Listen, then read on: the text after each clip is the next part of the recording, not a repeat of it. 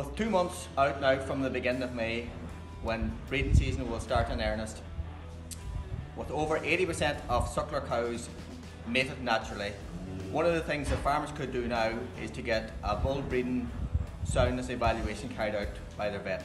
I'm going to be joined later today by my local vet, Ciaran Marley, to carry out this task.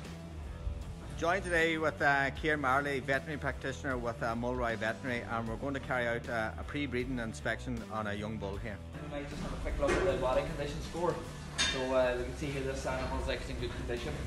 He's got a nice covering over the ribs and around the tail there. He's just perfect for breeding. Probably body condition score of 4.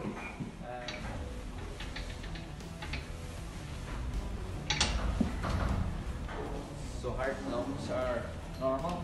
His heart rate's a little bit elevated, but it's just because he's under crush and he's haltered. His temperature now.